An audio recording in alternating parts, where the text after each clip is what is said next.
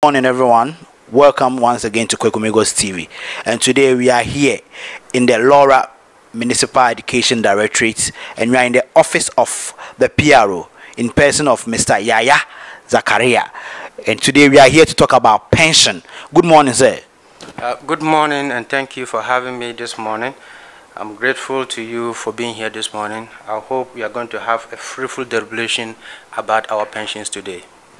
Thank you very much for hosting us here. So, sir, today we are all about pension. So we want to dive in a little bit. If we say somebody is on pension, what does it really mean? All right, thank you for the question.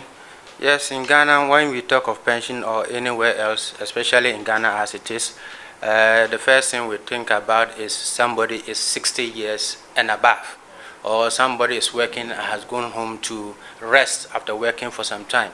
So in Ghana, before one can go on pension, then you need to be 60 years and above, or somebody too can go on pension when you are 55 above, and that is what we term as voluntary pension.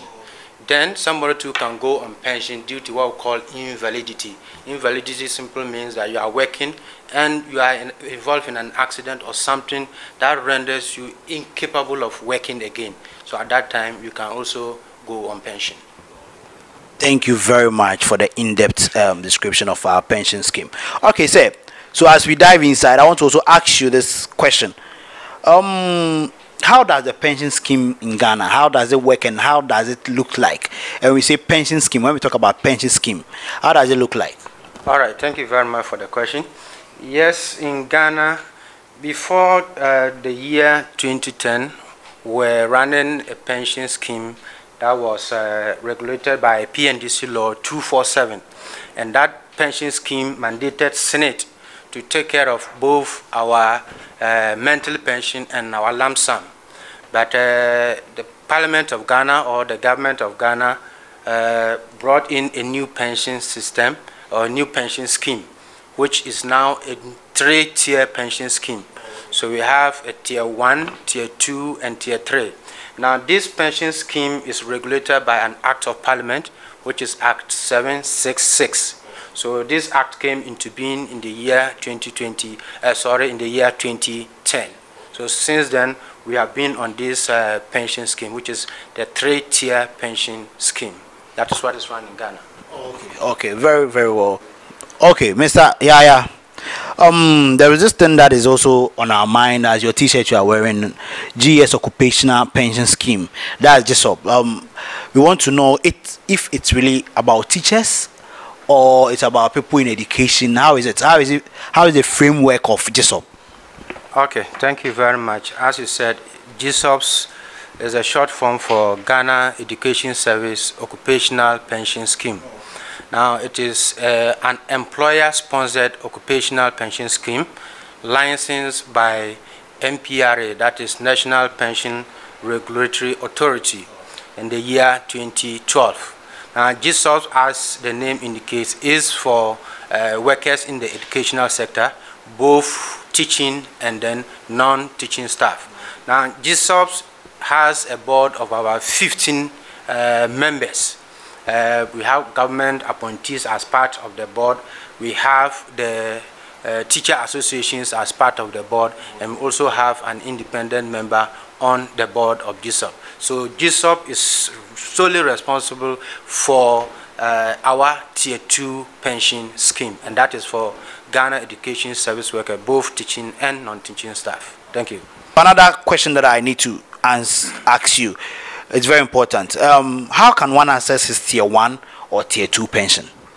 Okay, thank you for the question. As indicated earlier on, tier 1 and tier 2 are compulsory pension schemes, which you and I have no choice but to be on by law.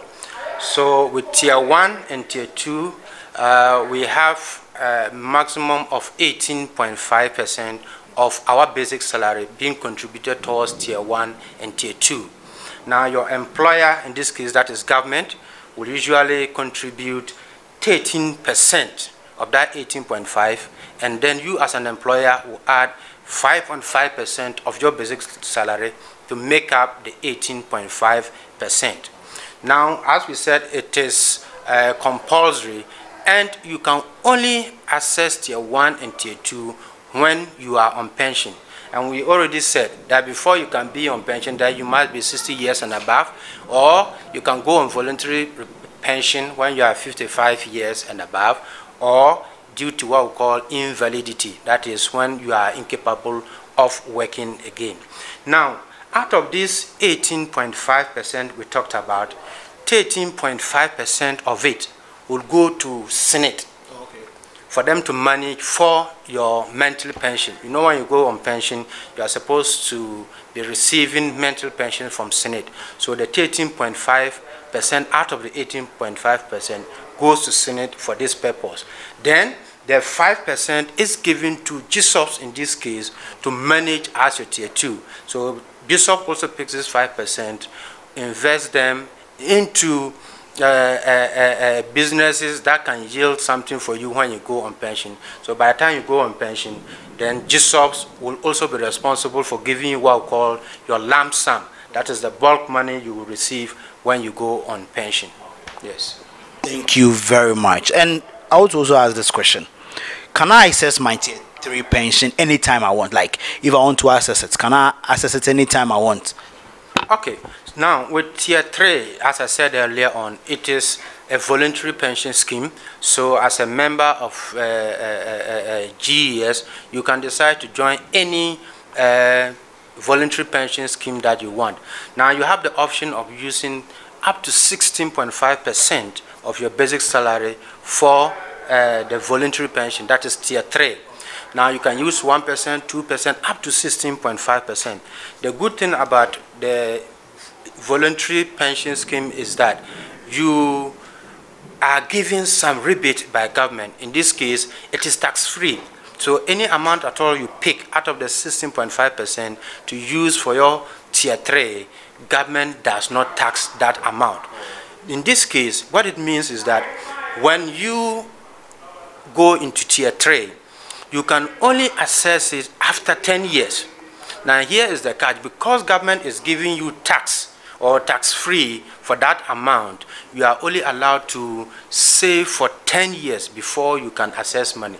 If you want to access the money any year below 10 years, then you will have to pay some penalty for accessing the money before 10 years. So yes, you can access the tier 3 anytime you want, but there's going to be a penalty on your money when you want to access it before 10 years. Thank you.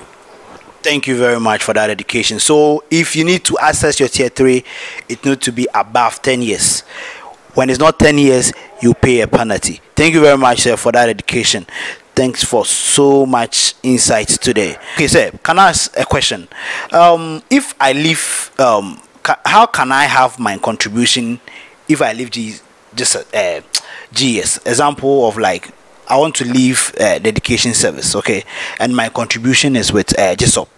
How can I get it? Now, as we said, for your tier 1 and tier 2, you don't have access to it. If you are leaving GES to another government institution, what can only be done is what we call porting. That means you transfer your tier 2 to a new scheme, because wherever you are going, they should also have a tier 2 pension scheme. Whether it's the health sector or whatever, they should also have a tier 2 pension scheme. So you only go to GES and then they'll port or transfer your pension, the tier 2 pension, to your new employer, so that they can start now managing your tier 2 for you.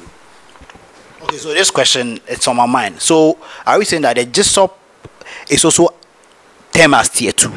If we say GES, is it the same as tier 2?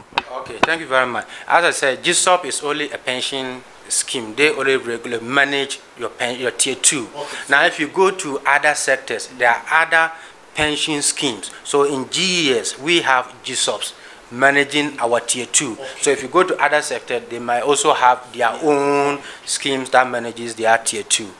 Yes. Thank you very much. Because that one, I needed to ask that question. Okay, so this question also is, how can I access my tier 2 when I go on pension? For now, I'm working. So when I go to pension, I want to access, is it going to be a little bit of difficulty, or it will be very simple for me? How can I do that? as a pensioner? All right, thank you very much. If you go on pension, the first thing you need to do if you want to access your pension is to contact your association. Either you are with NAT, NAGRAT, or CCT. Contact them. They will be able to direct you as to what to do. Or you can also go to your education office in the municipality or district in which you work. There they will also be able to direct you as to the forms and other things that you need to fill in order to access your tier 2, which shouldn't be any thing difficult for you to do.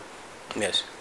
So let's say if there is a contributor, okay, and the unfortunate happen, we are not saying it should happen, maybe that contributor passes away, how would that person's beneficiaries be able to access his tier 2?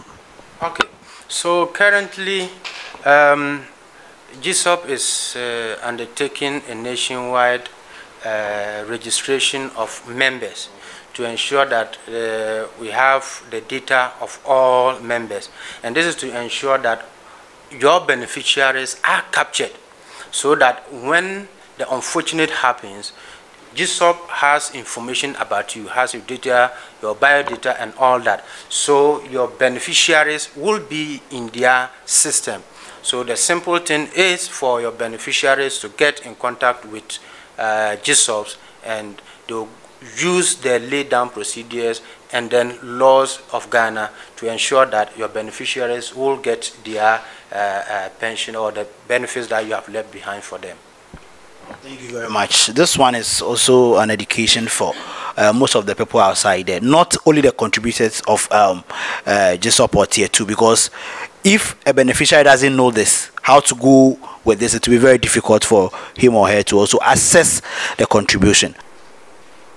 Okay, so I want to ask this question. Why is GSOP rolling out the nationwide capture of the biodata of members? All right, thank you. This is a very important question. Now, currently, GSOP has some data or some amount of data on GES workers, and this data is straight from the employer, that is GES, or from CAD, that is a controller. Now, what GSOP has realized is that in some cases, some of these data are inadequate, and in some cases too, they are inaccurate. So in order to ensure that GSOP has a complete database of all its members, and GSOP is currently having about 400,000 members. 400,000 members, you say? Yes. Wow. 400,000 members. So to ensure that they have a complete biodata of all members, GSOP has decided to roll out this nationwide capturing of the biodata of all members. And currently, it is starting with 3 zones. Currently have Upper West region, Volta region, and then Ashanti region. A pilot was first done. Then after the pilot, the zoning will also continue. So currently, as I said, there are 3 zones working currently. That is Upper West, Volta region, and then Ashanti region. As I said, simply this is to ensure that GSOP has accurate and adequate data of all members. Thank you very much. So as we in the Laura Municipal, that our data needs to be captured, what are the requirements? What are the things that we need to bring when we are about to have our data captured? Okay, so currently, before you can have your data captured, one important thing is your Ghana card. We all know the importance of Ghana card now. So you need to go, if you go to see your rep to capture your data, you need to go with your Ghana card. You also have to ensure that you have the names of all your beneficiaries, then have the date of birth of all your beneficiaries, their residential addresses, their phone numbers. Now, in some cases where the beneficiaries are minors, then you need to use the phone number of a guardian, either an uncle, the husband, or a wife, grandmother, any person that you can contact in case you want to contact that particular beneficiary. Okay, so when you're also going, you need to go with your residential address. You need to know your residential address. You need to know the full name of your mother and then the full name of your father. You need to know your email. you need to have your contact with you. You need to have your Ghana card number, which in this case will be on your Ghana card. And then I think these are some of the things that you need to have with you when you are going to have your data captured with a GSOP rep in any of the districts. So thank you very much. And if I may ask, who is our GSOP rep in the Laura Municipal?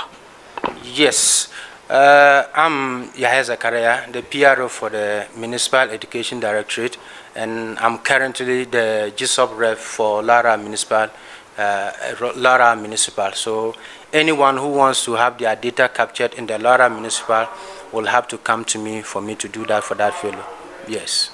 Okay, so if you want your data to be captured, just step in the Laura Municipal Education Directorate and visit Mr. Yahya Zakaria's office. He's a PRO stroke the GSOP rep. Thank you very much for your time, sir, and have a nice day. Thank you very much for having me, and I hope we can have many future endeavors together. Thank you for coming. Thank you very much.